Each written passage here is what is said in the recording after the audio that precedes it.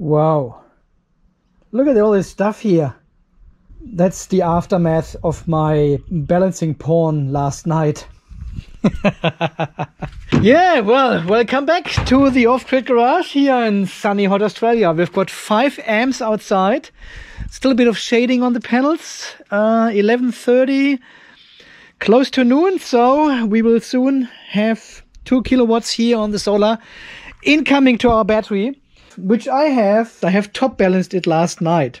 I had the Blue Yeti sitting here and everything was connected to my portable battery. Got the power supply there, the charger here, and also the 40 amp Chinese cracker was in use here. Yeah, and as you can see from the screenshot here I took last night, we had the same situation again at 55.1 volts. We had several cells going over 3.6 volts again, while others like number 4 is still under 3.4. There was a total mismatch of cells. A few videos back, we bottom balanced the battery pack. You know, when I installed the balancer the first time, the battery was empty. Once I connected the balancer and let it run for a while, it balanced the battery pack perfectly at the bottom. All the cells were totally equal. They were all the same at about 2.6, 2.8 volts. That was perfect. I was a bit expecting, if I charge up the battery now to 3.4, 3.5 volts, the balancer will be able to keep up and still balance the pack again at the top, which it potentially will do over time, but I just wasn't patient enough for that. And then I started balancing them manually again. So I discharged some of them with the light bulbs here, just connected 2 wires to one of the cells and discharged them. And you can see here on the screenshot, some of the cells already are balanced now at 3.5 volts. And this took all very, very long, hours and hours. I was sitting here in my garage. My wife was looking for me and I was hiding here in the corner. Said, no, I haven't got time to come in to sleep or eat or no time. I need to balance this battery. It needs to work. It needs to be top balanced again. So eventually I got the Chinese cracker out here again and started connecting the big clamps here to single cells and recharge them to 3.6 volts and let them absorb and everything. So some of them reached the 3.6 volts very, very quickly, and others took like 20 minutes, half an hour to actually get there. And then I used the power supply here to charge up the battery it was already dark, you know, I needed to get some power into the battery. So I used the power supply connected to the Blue Yeti and charged up the battery higher and higher and higher. Very slowly increased the voltage and charged and discharged single cells to balance them again. And then here on this screenshot you can see 58.2 volts we have reached, which is like 3.6, a little bit higher. The cells were pretty much balanced now again. Before, because I've got 2 of these balancers, I bought a second one for the other battery pack. I was so convinced about this balancer here, so I bought a second one. And I thought maybe something is wrong with the balancer, it doesn't really work or something, so I replaced it with a new one. And the new one did exactly the same as the other one, so it's not the balancer, it's just the situation. I'll explain this in a second. At this point of time here, we had about 20 millivolt deviation across all cells at 3.6, 6.2, 6.4, 6.3 volts. So they were very close together. Everything was over 3.6 volts. I really charged them high up, all of them, to get them back in shape, to get them balanced again. And then I connected the balancer again and waited for another half an hour. No, there was actually only 3 minutes later.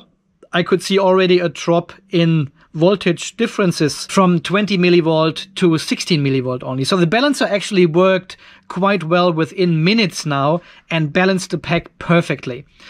So this taught me again. I kind of knew this before, but I just wanted to test it again just to see what happens. So the balancer only works at a higher state of charge. At 3.4 volts, guys, at 3.4 volts or 3.45 or 3.5 volts, the capacity of the cells is still too much to get balanced by this active balancer. The voltage seems to be almost the same, but the state of charge, the capacity is still different. And only if you charge higher, 3.55, 3.6, the balancer actually has a chance to do its job, to balance these cells. Because even this balancer has 5 amps. And some of you have suggested, take a 10 amp balancer. Well, it wouldn't make a difference because the difference between single cells is just not there. So the balancer cannot even perform at its maximum current. It wouldn't make a difference if we have a 100 amp balancer or a 1 amp balancer, because this one here clearly balanced only with 0.5 to 1 amp maximum yesterday. But at a high state of charge, this current is then enough to do actually work, because the state of charge, the capacity difference between the cells is very, very small, while it is larger if you go down the curve again. And because I messed around with the bottom balancing just a few weeks ago when we installed the balancer, the battery was nice and bottom balanced, and now while charging it up with a better sunshine outside now, I had actually the chance to fully charge the battery now. Well, it did exactly that, right? Well, I charged it to 3.4, 3.45 volts, and we could see single cells are peaking out again. 6, 7, and 8 were just far higher with the voltage as the other ones. And I had to turn off charging sometimes before the BMS actually kicked off, because I had some loads connected here, which I still needed to be running for battery testing purposes, of course. And I measured the balancer and I could see 1.3, 1.4 amps. It's putting from one cell into another. And if you have up to 5 ampere hours difference in capacity in these cells, it could take hours, a long time, to make balancing actually work. And I didn't have the patience for that. But now it seems to be all good. At least last night it was good. All the cells are now top balanced at 3.6 volts. I connected the balancer overnight. I charged the car as well for 2 hours last night. So the battery went down from 100% to 70%. And, well, we will see what will happen today. It is now 12 o'clock and now we have 29 amps outside. So 1.6 kilowatts already. And we will see, we are at 86%. So let's see how far we can come up. Well, from all the testing we have done before with the 4S configuration here with the Palo cells and the 4S balancer, this all worked fine, but these are only 5 ampere hour batteries capacity, and these are 280 ampere hour batteries. So there's a huge difference. And the balancer maybe sees this huge capacity and says, yeah, well, this will take a while to balance, Andy. This is not a quick job. What do you want? So let's charge up the battery today and have a look together what is going on, if it works again, and if the balancer is actually now capable of balancing the pack. Yeah, guys, well, talking about this BMS, I certainly am aware that this BMS with its relay is less than optimal. Just disconnecting the battery is just not good enough for a BMS these days. This acts more like a battery protect relay. It protects your battery from overcharging, discharging, high temperatures, low temperatures, all that kind of stuff. It monitors each single cell.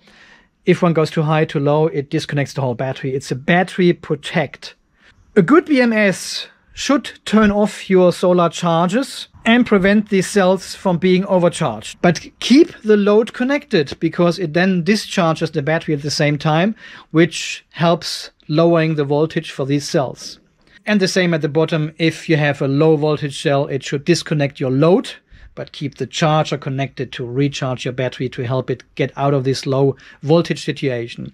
A better BMS would actually communicate with your solar charge controllers and just throttle the current. Many of you have studied this for quite a while.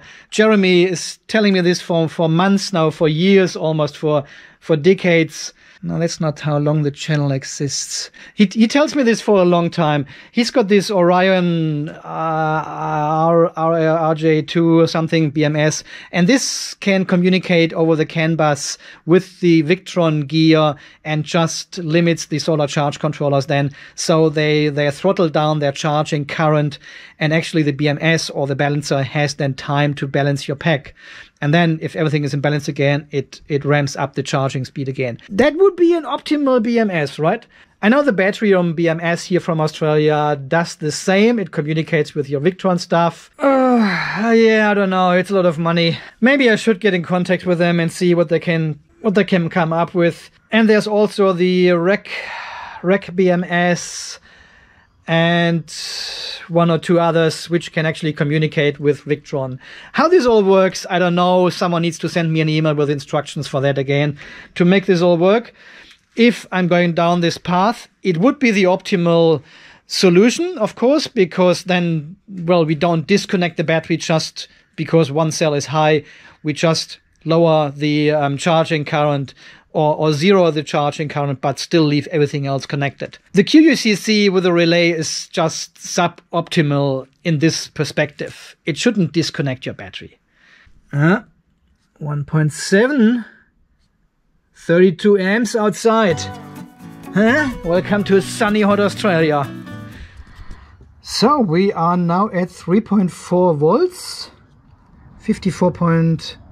I know this because I calculated it. Got a cell deviation of 27 millivolt already. Number 9 is high, number 15 is low. It's good, we have 6, 7 and 8 all in line now. See, all my top balancing seems to pay off now. And we just need to wait now and see 36 amps into the battery if the balancer actually kicks in at some stage. Okay, let's give it some time and we will have a look again. Cell number 15 is the lowest. I remember cell number 15 from last night. We had some fun together. 15 is only 70 milliamps going in. See, the difference is not high enough to push a lot of current in there. I have configured both solar charge controllers to use the standard lithium iron phosphate profile from Victron. So nothing modified, just select the profile, lithium iron phosphate, and it sets all the parameters. And it will charge to 3.55 volts with a 2-hour absorption time, and then goes down to 3.375 as floating. Let's see if we can do that with the battery. 19, oh, it goes down. It looks like it's balancing a bit. So we are now at 99.6% state of charge. That's what the Smart Shunt claims. If we go to advanced here, minus 1.2 ampere hours until it reaches 100%. That's what the Smart Shunt is expecting until it reaches 100%. I think we are a bit lower. 54.5. Well, unfortunately, we are not making much anymore now. It's 2.9 amps outside. By the way, you can see all these data and all this information here by clicking on the link down in the description. There is a guest access to the Victron VRM, and you can see all the data. 4.1 kilowatt hours we've made today. That's insane. It's nice. 4 or 5 weeks ago I made maybe 1.9 or so, and now we have more than doubled it. And the BMS at 54.6 volts it claims. 23. Number 15 is high, number 3 is low, but that's alright. It's 24 millivolt. The balancer can deal with it. So cell number 16 is now our cell with the highest voltage here, and I just put the ampere meter on it. On the balancer cable we can see 330 milliamps, and it's rising because the voltage is rising in this cell. 3.47. And we already have 50 millivolt deviation now. I think it's getting interesting now. Quickly. 55.1. Still charging with 3.5 amps. Well, we are now at 55.7 volts. This is all good, apart from cell number 1, 2, 3, and 4. And number 16 is running away. But we can also see number 16 is being discharged with 480 milliamps at the moment. It's rising, but because we are still charging with 3.4 amps, it doesn't really make a difference. It slows that down. We are still charging more into the battery than we discharge through the balancer. Okay, we are at 56.3 now. Still charging with 3.4 amps. And this should be 3.52 volts. They are close to 3.5. This one is very low. Number 4, what's going on with number 4 here? Number 4 is getting an additional 200 milliamps, 240 milliamps from the balancer. And our number 16, which is at 3.6, is at 700 milliamps being discharged. I have also set the internal balancing of the BMS here to kick in at 3.6 volts to assist the balancer while discharging this one cell, but I still think it is too much and it will disconnect our battery soon again. Oh, we are close, we are close. I've got my lights here. We go up here. I just discharge number 16 manually. Just a tiny bit. And this has lowered the voltage here to 3.6, and it also has made number 15 now the highest one. So 3.55 is the overall goal now. Yeah, 56.8 is the maximum. Yep, they are both yellow in absorption mode. So the battery has now fully absorbed. You can see there's 0 amps going in, 0 watts. And now the balancer has actually time to balance the pack here. We can see 380 milliamps coming out of number 16, which is the highest one. And the voltage has already dropped here to 3591. Let's see if number 4 still gets power here from the balancer. That is the white cable here. Yeah, 200 milliamps roughly it gets from the balancer. So this one is still being charged while the larger ones are being discharged. And I can see the deviation now comes down again here from 100 millivolts we had just had to 65 already, and it goes down. So if we keep this voltage here for a while, we will see the battery will balance completely. So I give this half an hour or so and then we check again. 64 we have. All right, well, now after good 45 minutes, we are down to 11 millivolt deviation at 3.55 volts. So they all should have 3.55 now, at least. Yeah, they are very, very nice balanced now at this voltage.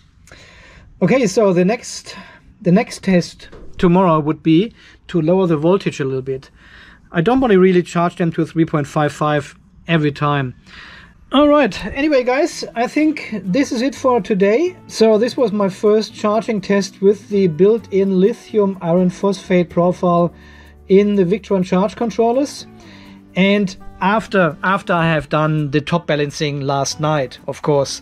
There was the initial top balancing, and now we can see the balancer is actually doing its work here now. We've got 9 millivolt, 11, 10. So this is all nice and balanced now. There's no problem there anymore. Okay, I keep fiddling around with these settings and see what I came up with, what I can learn, what I can process, what I can share with you in this regards. Okay, until then guys, stay charged and safe, of course. Thanks for all your comments, support and donations, and I'll catch you in the next one. Thanks guys, see you then, bye bye.